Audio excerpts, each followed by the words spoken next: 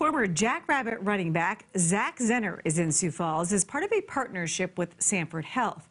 The pro football player has split time over the years between the Science Lab and the Sanford Center and sports facilities at the Sanford Sports Complex. KELOLAND's Matt Holson shows you how the visit is combining his two passions of science and football. Starting his pro career with the Detroit Lions out of South Dakota State, Zach Zenner has had a solid NFL run so far, and he'd like it to continue. I would love that, but it's not up to me. We'll see what kind of comes around. The spring will be when that happens.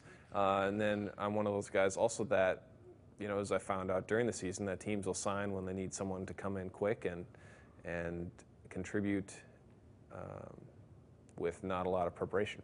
Staying disciplined is important to the 28-year-old father of two. This morning, he's training his brain using the Neuro Tracker at the Sanford Sports Science Institute. He says Sanford Health has a lot of tools that can help a pro athlete.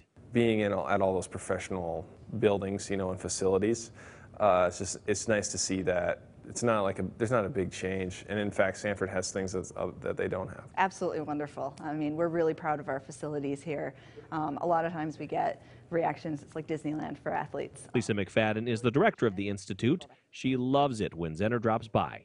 We geek out on sports science. And so when he comes here today, he's going to be doing a little bit of that neural training and visual training. Zenner also has a passion for research. He spent time at the Weimer Lab at the Sanford Center studying a rare childhood ailment known as Batten disease. That's been a lot of fun for me and really a good fit. I mean, over that Sanford Center it's a great building, and Dr. Weimer's lab is really impressive. As for the upcoming Super Bowl, Zenner will likely be watching it from his home in Apple Valley, Minnesota. He'll be rooting for a good game and his friend and 49ers player Laken Tomlinson, although he thinks the Chiefs will take home the Lombardi Trophy. In Sioux Falls, Matt Holson, KELOLAND News.